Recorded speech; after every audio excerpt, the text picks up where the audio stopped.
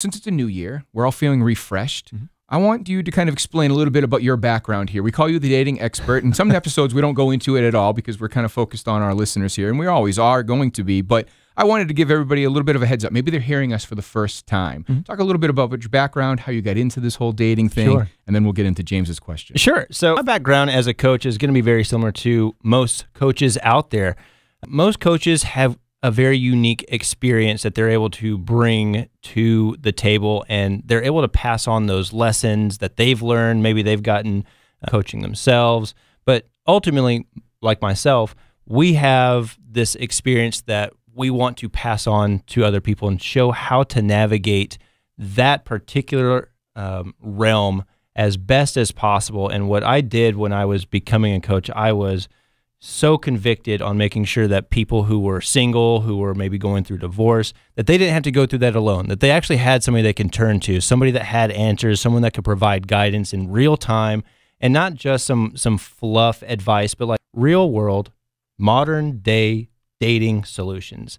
And so I dedicated myself on understanding as much as I possibly could the psychology that goes into the dating, interpersonal relationship dynamics, modern dating issues such as dating apps, social media, too many options, being ghosted. And these are just like very, very easy topics, but some of the deeper ones that we've actually talked about on this show, like I just wanted to make sure I was able to be a guiding light when people didn't have answers for what in the moment feel like hopeless situations. So that is what motivates me every single day to show up for everybody and be the best example of how to have happy, healthy relationships. Absolutely. And you do a great job with the advice, and that's why we have you on each and every week. And for people out there that are looking for more information, BrockOlsen.com is a great place to start, of course. You can follow Brock on social media, and I know that you have a singles network that you work with and doing all types of matchmaking and speed dating nights and so much more. So BrockOlsen.com, follow Brock for details on all of that. And I think what you've said, you've over 100 people, if not plus now, get found marriage through you. Yes, they have. Which is pretty cool. You should wear that with pride. It is. I do. I actually posted about that just the other day. So it's find me on Instagram. So that's why we have Brock on. He's not just some guy in here just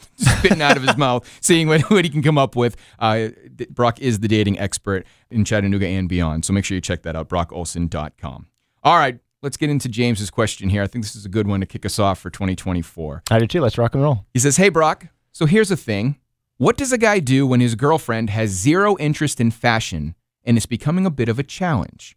I've tried to nonchalantly suggest checking out fashion magazines or consulting with friends for style ideas, but she's just not into it anymore.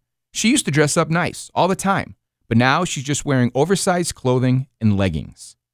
I want to help her feel more confident and stylish, but I'm not sure how to approach this without making her feel uncomfortable or pressured. I love her no matter what, but I think if she dresses up once in a while, she'll feel better. Any advice on how to encourage her to explore fashion a bit more without pushing too hard? He says, thanks for the insight and Happy New Year. And again, that was James. All right, James. Thank you so much for writing this in. Something that I do before I come onto the show, because Gino gives these to me the day before, and I usually share them on my social media, or sometimes I even talk to my wife. Like, hey, Diana, listen to this. So she heard this, and she had her opinion on it. And it's interesting the way that she read this, which was that it's not so much she's not interested in fashion anymore. She thought that maybe she's just not motivated to continue the effort required to be up to date on fashion. I was like, that's a very interesting thing, because I thought the same, but I was going to push it a little bit more into a different direction, which is, and we do this sometimes. We get into a relationship, and a lot of the effort that we put into getting somebody, we often slack off to keep them. So what I'm going to do after the music break, I'm going to give you a couple of conversational tips on how to talk with your girlfriend. And this is for ladies out there that have guys who are slacking too. Sure. Like, I'm going to give you guys a couple of tips on how to broach the subject, make sure that your partner's continuing to put consistent effort into keeping you, not just get you. Yeah. You know, we all start the relationship with a significant amount of effort. Like, we're trying our best to be on our best behavior. We're trying to be consistent in our actions. Maybe, James, maybe you were buying flowers for her every week. Now, maybe you're not. Ladies, maybe you were, putting your full face of makeup on every day. Now, maybe you're not. I think it's really important that we are able to communicate what our standards are of our partner. And sometimes situations like this, James, you find yourself in a relationship where you said this, you love your partner no matter what. That's beautiful. So it's not like she's in jeopardy for not dressing up all the time. However, what does become something that jeopardizes the relationship is there just not being effort. And it's really important that if this is a somewhat early relationship and she's already declining in the effort, imagine what it's going to be like 2-3 years from now. It's really, really, really important, everybody, that you are confident in expressing what you need from your partner. And that sounds like saying, you know, the effort that you put in when we were first dating, where, you know, you were putting on your dresses and you were trying to be like your most attractive, most confident self. Like, I love that. Like, that got me hooked. And I'm kind of curious why you're not putting that same effort in anymore. I love you regardless. I love you regardless of how you look, but I am noticing just a little bit of a switch up in the overall effort. Is there something I'm doing that has you not as motivated? I understand we all get comfortable sometimes, but something that's really important to me is that I see my partner trying because I am trying. And it says, James, in this, that he's trying. He dresses up. But there was something that he said, which was, I put out magazines. Yeah. I try to do the subliminal, the nonchalantly, like, that's very passive. And that shows that the relationship hasn't had the foundation created where you're able to have that confident and open communication where you're, James, you're able to say, something that I really love is, you know, when you wear that red dress, that just does something for me. I'd like to see you do that more often. Like, that really means a lot to me. That shows me that you're putting in that effort.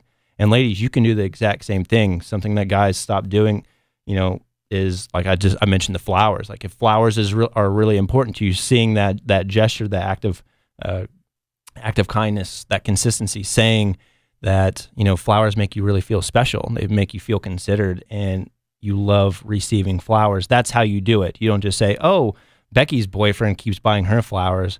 You don't do stuff like that's not going to motivate him. But when you're able to confidently communicate what makes you happy in the relationship, what makes you feel considered and seen and loved, and you talk about why it's important, and you can adequately articulate why that's important, not just saying, you know, I want my girlfriend looking hot all the time. Obviously, that sounds super shallow. But if what's really important is that you're seeing your partner continue to put effort and invest into the relationship and not get too comfortable, you are going to have a very happy, long relationship, because we all do get a little bit comfortable at times. I get comfortable in my relationship. I'm a dating expert. I still do it. Sure. My wife does it on occasion. Guess what? We call each other out. And that doesn't jeopardize the relationship at all. Even though we're married, like, regardless of that, when we were dating, like, we hold each other accountable for maintaining the standards that we require in the relationship. We are confident in expressing that.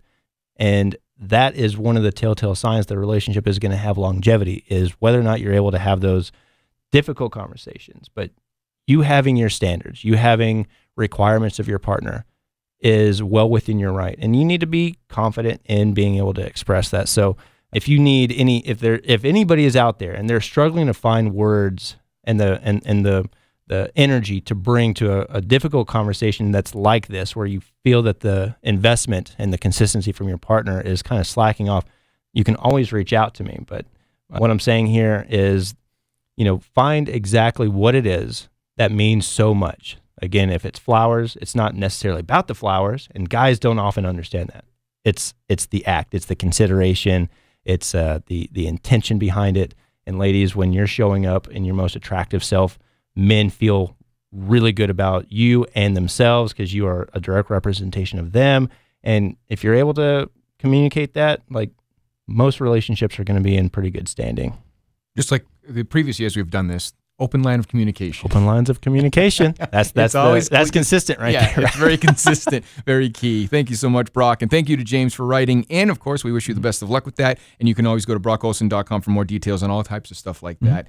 For those of you listening out there that would like to ask Brock a question yourself, set us up with a dating scenario or whatever the case may be, send an email. That's Gino, Gino, at WDODradio.com. You can be as anonymous as you'd like, by the way. I want to keep that out there. You don't have to even give a first name if you do not choose to, but send that email, get us in here, and we'll do our best to answer it right here on the air. And again, brockolsen.com for details on everything that Brock does. Brock, thanks so much. We'll talk to you next week. Sounds good, Gino. Thank you.